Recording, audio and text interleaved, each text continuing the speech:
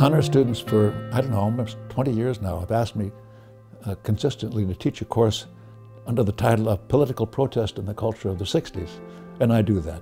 Only recently have I been able to indicate how much I was involved in some of that activity. Somebody had to expose Hoover's FBI. The simple truth was, nobody in Washington was going to hold J. Edgar Hoover's FBI accountable. We knew the heavy-handed methods that the FBI was using against people in Philadelphia, but we had no way to document that or to prove that, and that's what we were attempting to do, was to get documentation. There were 8 of us. The person who called us together, and really our leader, was Bill Davidon, who at that time was a physics professor at Haverford College, also very active in the anti-war movement. It was his idea that we attempt to burglarize an FBI office. We had to do nightly casing of the building itself. The FBI office in Media, Pennsylvania was in an apartment house on the 2nd floor. So there were apartments and people living in those apartments above the office that we were going to break into. And we had to know what their activity was at night. When did the police patrol in the area also? So we had to do a lot of that information gathering to know whether it was feasible to attempt a break-in.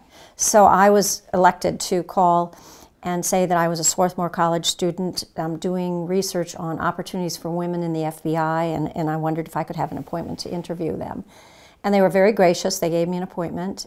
But it gave me enough time to, particularly when the man I was interviewing walked out of the office for a few minutes, to look around and see that there was no security. There were no alarms on the doors. The file cabinets were not locked. There was virtually no security except for the lock on the door that went out to the hallway. So we chose March 8th, 1971. It was the biggest sport night of the century. Muhammad Ali and Fraser were fighting for the world championship. And we were pretty sure that that would distract the attention of the apartment people who'd be watching that or listening to that. And probably the cops would not be quite as busy on the streets as they might be if that fight had not been going on. It was my job to park our station wagon, Ford station wagon, in a parking lot in Swarthmore College, which is very close to Media, and to wait for the pickup car to bring the suitcases filled with files to me, and then I would take those out to a safe house, a farm, about an hour drive west of the city.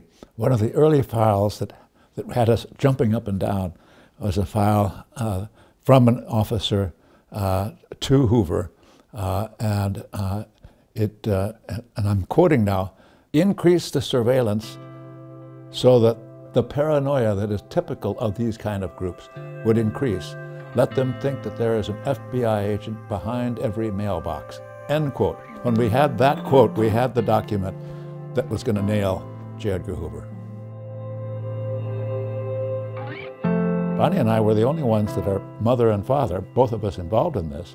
And of course, because we were involved, our kids were put in jeopardy. So the whole group, all 8 of us, were very insistent upon, after we send those files off, we each go our own way, back into the life. The best place to hide in the world is you hide in public.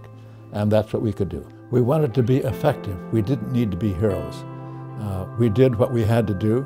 And then once those documents were sent off, other people did what they had to do. Investigative reporters did what they had to do. Finally, Congress began to do what it had to do. Finally, the federal judge finally did what he was supposed to do. If we didn't do that robbery, we would never have found out and never been able to document, and we would not have been able to stop J. Edgar Hoover's dirty tricks.